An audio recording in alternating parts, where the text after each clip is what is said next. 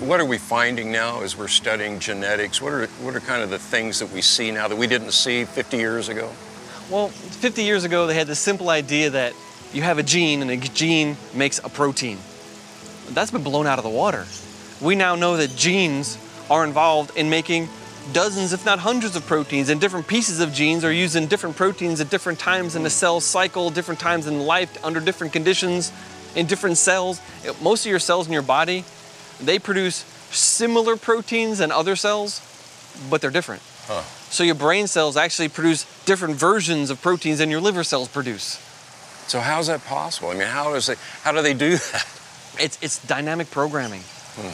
You have a gene, and this piece is used over here or over there or over there.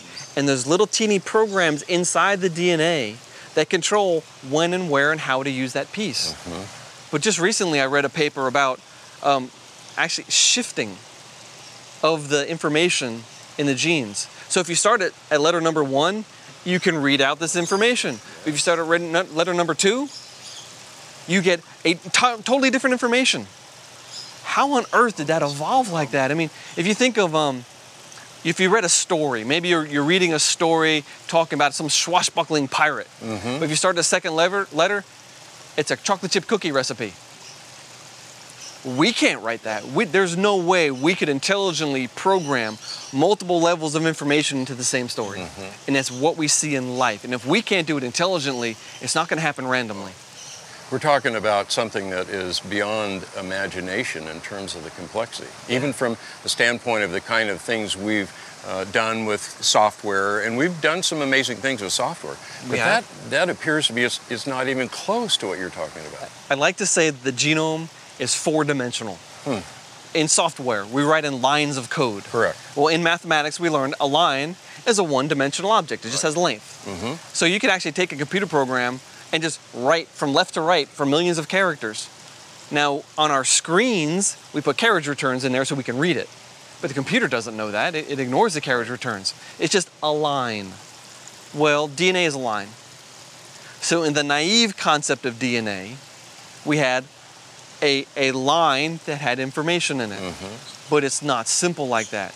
Because this piece of DNA makes a little protein that comes over here and sticks on this piece of DNA over here, which turns on or turns off a gene. Oh my goodness, it's like self-modifying code. Oh, it's worse than that. Because this piece of DNA over here makes just an RNA that goes over here and interferes with this gene's RNA. They stick together, they interfere, they conflict with one another, they turn things on, they turn things off. And if you want to draw that out, you would need a sheet of paper, a very big sheet of paper. You'd have to write all the letters of DNA out on all 3 billion of them. It would take, I calculated, about 850 Bibles as one human genome. And then you have to draw lines or arrows from one part to another part, because this part turns this part off, this part interferes with this part enhances this. It's this huge 2-dimensional interaction network. And that's where you have a 2-dimensional genome. So it sounds like, I mean, let me stop here for a second, because this is really amazing to think about this, because I think in terms of a computer program that it's fairly static.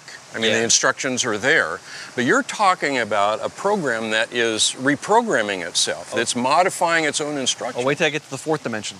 Oh, okay. It's because of the 3rd dimension first. The genome also folds into a 3-dimensional shape. And so a 3D, the 3rd dimension, is actually the shape.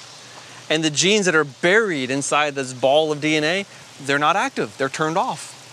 The genes that are exposed are the ones that are used. So whoever programmed that string knew when it folded up which genes will be available at what time. I say, are you saying that when this instruction set folds onto itself, it creates a whole new set of instructions? Yeah, absolutely.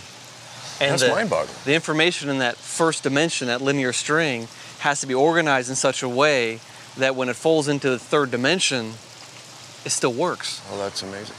But it's amazing.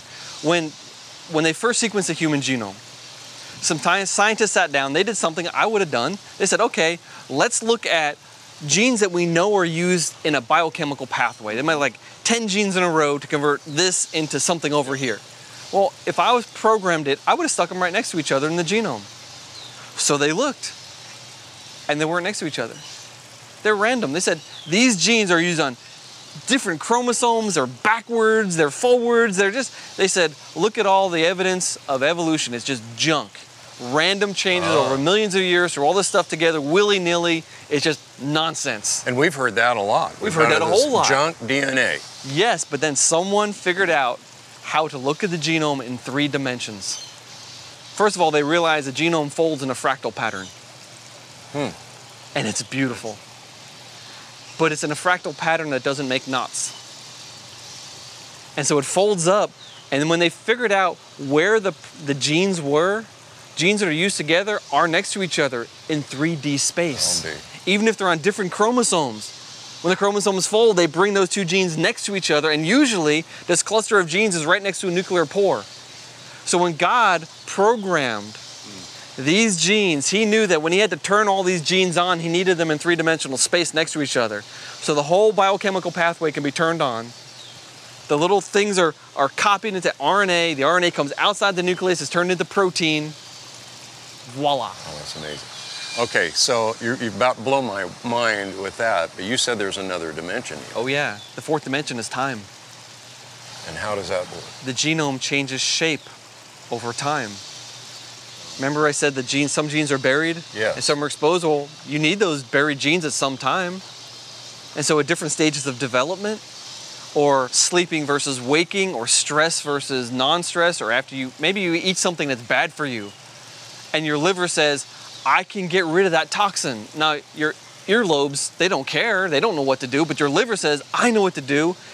The chromosomes in the liver will change shape, expose that new protein gene, make copies of it, build a brand new protein that can kill off that toxin, and when it's not needed anymore, they'll change shape again and fold back. Oh my goodness. So what you're saying is that we could look at this, I mean, from a very simple perspective, and come up with the phrase called junk DNA. Yes. And then we can even look at it when it's folded, even though that is complex, and say, oh, there's still some strange things in there. But you're saying if it's not being used, we might not recognize its importance. True. Until it is. But some of the information in the genome is like scaffolding in the building. The reason this piece of DNA is here is because when it folds into the 3 dimensions, it needs these 2 genes to be next to each other. Right. So this stretch here might not have a functional protein associated with it, but it still has a function. It's very important. So most of the so-called junk DNA has been brought into the functional category, just not in the way the standard paradigm predicted. And it's funny because the more amazing, the more complex things become, the harder it is for the standard paradigm to explain it. That 3-dimensional ball of DNA changes over the 4th dimension. But the interaction networks in that 2nd dimension, they change.